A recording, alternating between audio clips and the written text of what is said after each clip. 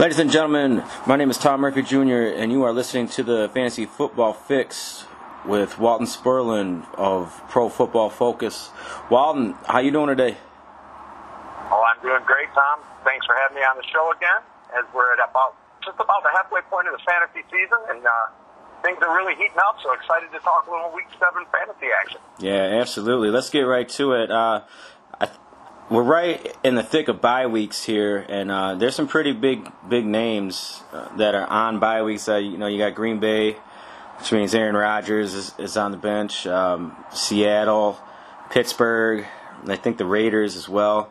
So as you look, I know a lot of people may only have one quarterback on their rosters, and then they just deal with bye week when it comes, and they go off the waiver wire. So let's start with if you are in the situation where your quarterback is on a bye week, who's a good plug-in this week? That's a great question. And like you said, I think this week the quarterback position is the hardest hit by byes. But fortunately, there's some really good matchups out there for guys that are likely on the waiver wire. First one I like probably the most is Joe Flacco. He's at home against the Saints. The Saints allow 313 passing yards per game. They've given up 11 touchdowns, only have 2 interceptions. So I know it's not a sexy name, but you've got Joe Flacco. Yeah, he's out there. The only concern there is they're talking maybe it might be a little bit windy during that game, so keep an eye on the weather report. But I like Joe Flacco. I really like Baker Mayfield. The rookie's had that kind of an up and down season, but he's got one of the most juicy matchups. He's at Tampa Bay. That Tampa Bay defense is really, really struggling. They're allowing 366 passing yards per game. They've given up 16 touchdown passes and only have a single interception. Yeah, it was Mitchell Trubisky lit them up for a ridiculous amount of touchdowns. So Baker Mayfield could definitely have some success there. Oh, absolutely. One last name, or a couple. If you're in the pinch, I know this name's going to rub some people the wrong way. Eli Manning has a great matchup against Atlanta. Oh, come on. Indoors, he's got OBJ. Atlanta has given up over 1,800 passing yards in 6 games, 16 touchdowns, a couple rushing touchdowns. I don't think Eli run. I'm just saying, if you're in a pinch, depending on the size of your league, I know he's coming off one of his worst games. But, again, this is the best matchup he's going to have for the rest of the year. Yeah. And, again, also the Red Rifle, Andy Dalton, great matchup with Kansas City. Any quarterback in Kansas City, those are shootouts. Yeah, Kansas City, man, for as great as that offense is, their defense is really lacking. So that's going to be that could be a very interesting game, probably very fun to watch on Sunday night with Kansas City and Cincinnati. You're right. You're probably going to see a lot of points scored. Absolutely. Now, no, go ahead. I was going to say, just on a real quick side note here, I know you're never going to bench Drew Brees, but just keep in mind, again, there could be a win factor at Baltimore, but he's never beaten Baltimore in his career. So maybe that may motivate him, or that's a jinx.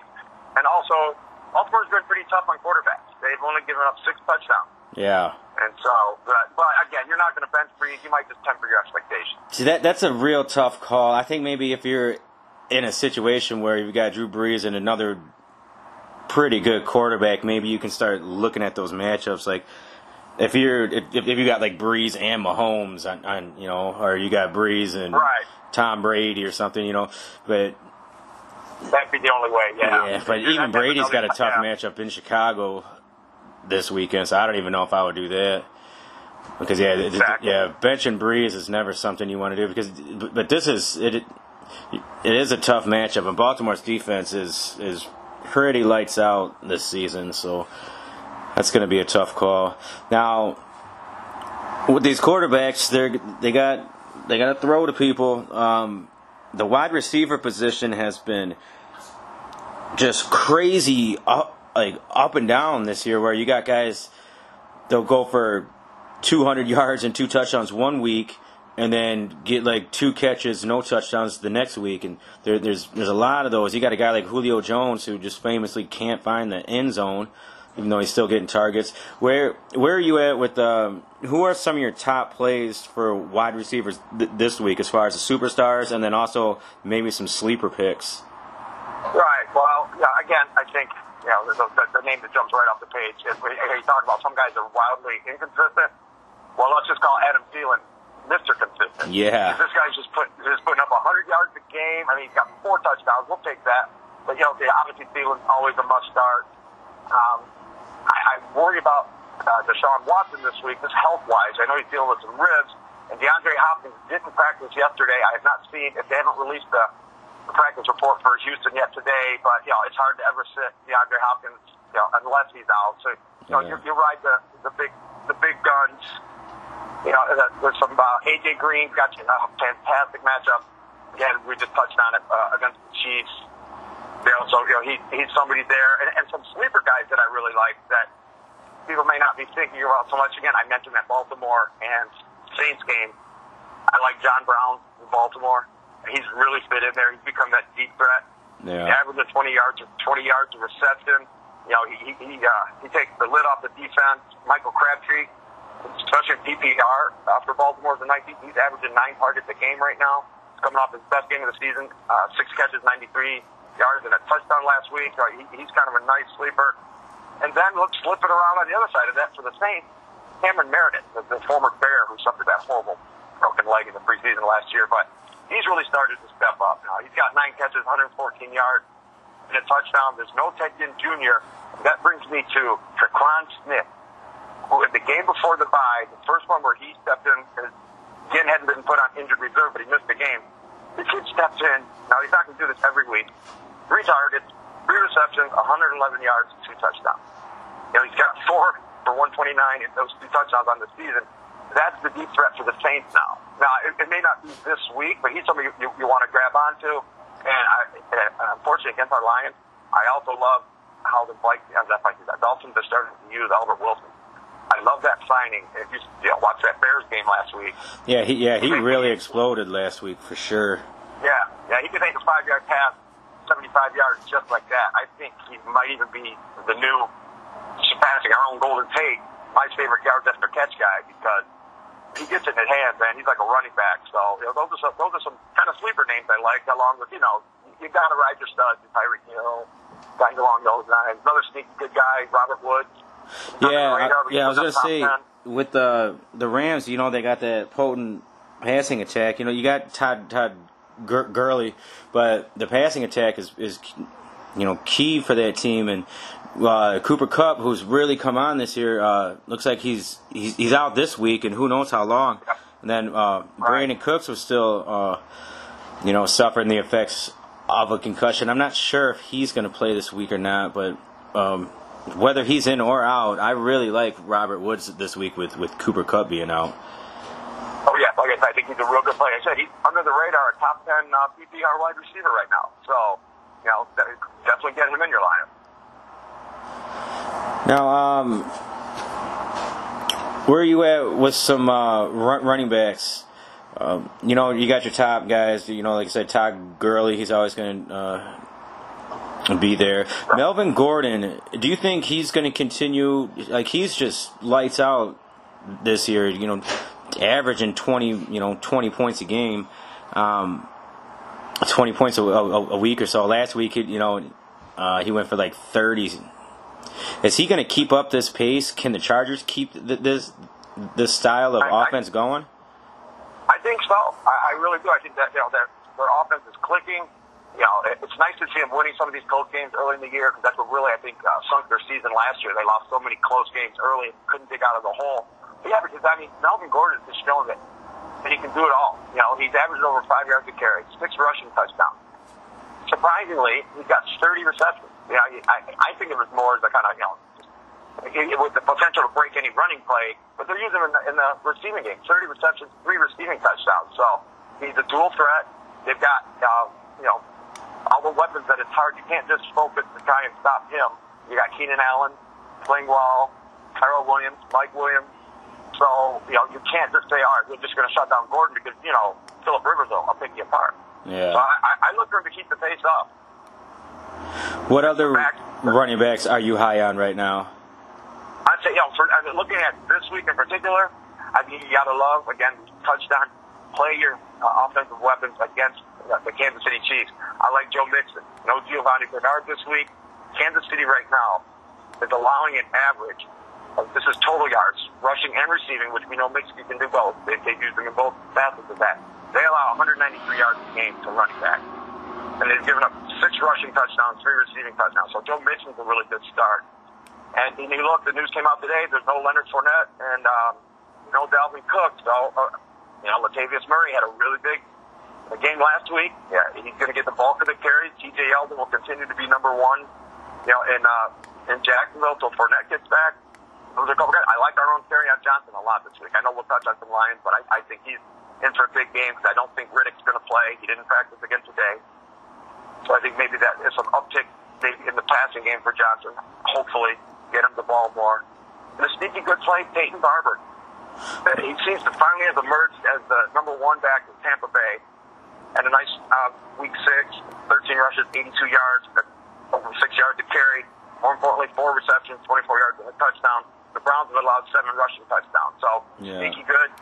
Maybe get Peyton Barber in there depending, if you have James Conner, that's really about the best running back we're missing on the bye weeks. The rest of those teams have pretty much mad rushing attack. Yeah, I have been waiting for Peyton Barber to, I watched him in college and he was good, and I really thought he was going to come on strong this year. I think this is his second year, maybe third. I believe so. But either way, man, I've been waiting for him. He's a guy that I've always had stashed on my bench, but I'm just too nervous to play him because he's never really had that breakout game. I think finally he had a good game last week, but I wouldn't even call that a breakout game yet. But I think he's due. I've been waiting for him, so I agree with you there with Peyton Barber. What about Philly's situation? I know Clement seems like he's ready to take over with Ajayi being out for the year, but they're still doing they got Smallwood as well. Would you be okay to play either one of those guys, or do you think one's gonna? Do you think Clement's gonna finally kind of take over that backfield? That's the thing. I'm right in the. I'm rowing the boat with you there, PJ Black. I thought that they would just turn it over to Clement, but I think they actually even started Smallwood, in that first week after Ajayi was out. So for me, it's almost I'm going to watch this week's game. I have Clement in the league. I started him. Are they coming off of their bye? No, I started him in that Giants game. I think this week I think I have the opportunity to start James White, so I'm going that direction. And I'm going to take a wait-and-see approach. I think we need another week to see. I know Sproles is already out. They said it's week to week for him, so I want one more week to see what Peterson's going to do with the running backs before I trust it. Yeah. Now, one last running back I want to talk about who's frustrating me and probably a lot of people who took him very, very high in their draft is David Johnson out of Arizona. They played last night. They got murdered by Denver, who is not that great. And you have a guy who people thought was going to come back off this injury and just really light things up. And that offense is just so bad that he doesn't even have a chance. So now, at some point, you're going to have to either bench him or try to trade him to somebody who thinks maybe there'll be an upside, because right now you can't even start your first draft pick.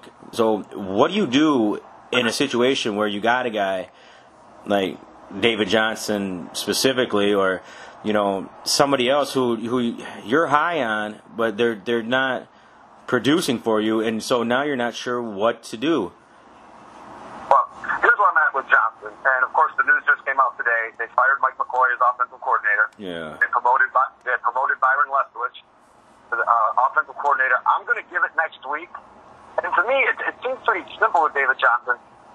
They're just using him. They're just plowing you into, they're using like a between the tackles only type of running back on early down. And this guy can catch the ball. He can run stretch plays. And for some reason, McCoy was just using him like a Jerome Bettis. And it's like, no, get this guy out in space. That's where he excelled. So I'm going to give it next week with Leftwich to see if they do make any kind of changes to the way the scheme that they're using him in. And then if he falls flat, I started him this week. You know, I'm sitting on that bad performance already, but I'm giving him that one last week, and that's it. And if it looks into that, they have the 49ers. So that's a matchup where he could shine. Yeah. You know, and well, you know what? I may have to go back and say, then they have the bye week, then they have Kansas City. So we'll see how we look next week against the Chiefs. Yeah, I'm thinking even if I'm still mad at them. Yeah. But no, I want to see how they use them before I completely cut bait. You know, and again, it depends on what other options you have, you know, on your bench. But so I'm going to wait and see if the offense, how it looks under Leftwich next week, and then obviously they'll have the bye week to continue to work on it. So I knew somebody was going to get fired after that game last night. Yeah, fire that whole team right now, man. But, all right, let's wrap it up with some Lions talk. Got Matt Stafford, I think, is in a pretty good position here. The Dolphins, kind of a mediocre football team right now. They've won some games, but they've lost some games pretty badly. They're going against Brock Osweiler, who can be an interception machine, so there could be a lot of opportunity for Stafford to have some good field position. He could have a really, really good game this week. I'm on board with you there. I agree. In the last 3 weeks, the Dolphins have allowed 7 touchdown passes, only have 4 interceptions. You just said last week, Trubisky put up 3 touchdowns, 1 interception against them. Stafford's got a full complement of weapons. You know, I like all 3 of our wide receivers. You know, obviously, to me, we don't really have a tight end we're talking about for fantasy purposes. No. So, and again, I'm hoping for, you know, Kerryon Johnson to see an uptick in snaps, especially with Theo Riddick out. I hope they don't try to, like, use Abdullah in Riddick's role. No. Just use Kerryon Johnson more. Yeah. That's what I'm really waiting for, too. Let's cut it out with the LeGarrette Blount and Kerryon Johnson splitting the backfield. You know, I think LeGarrette Blount should be a goal line back, third and short, things like that. And let's have Kerryon be our, basically every down back. Except for those real short yard situations where LeGarrette Blount really shines. I really would love to see Kerryon get 20 to 25 touches. Because he can catch the ball out of the backfield too, and I think we need to see that more, and hopefully we see that this week. Now you said you like all 3 wide receivers. Would you not have an issue playing any one of Galladay, Tate, or Jones? And what if you had all 3 on your team? How many would you play, and which ones? Well, I would have, if I had to go in order, I'd say I would probably go. I would want Tate and Galladay if I had to. And again, if I had all 3 on my team, it would depend on what other options I had. I just think. I think Marvin Jones has been a little inconsistent lately. I mean, those contested catches that you used to count on. He hasn't been bringing them down. I thought that the 1 touchdown pass in the end zone, he stretched out for it, that he dropped it, that he stretched out for it, but I didn't see any reason why. It seemed like last year Marvin Jones was bringing that in. And so, and I just like what Galladay brings in the red zone. Like I said, we don't have a tight end to speak of, per se, in the red zone, that creates a mismatch. I think Galladay does with his size and athleticism. And I think especially, if you look, last week Miami was kind of vulnerable to the passes to Tariq Cohen and some passes to, I think Allen Robinson finally got off a bit. Taylor Gabriel, so kind of a slot type guy. So I think that's where Golden State can make some hay against the Dolphins. So yeah, if I had to go in order, I'd say Tate, Galladay, and if I had to sit any of them, it would probably be Marvin Jones. Yeah, I would agree. Well, all right, Walton, I'm going to let you go here, but I'd like to thank you for joining us on the Fantasy Football Fix, and good luck to you this weekend, and we'll talk again next week. All right, good luck to everybody's fantasy teams, and read my stuff at Pro Football Focus. All right.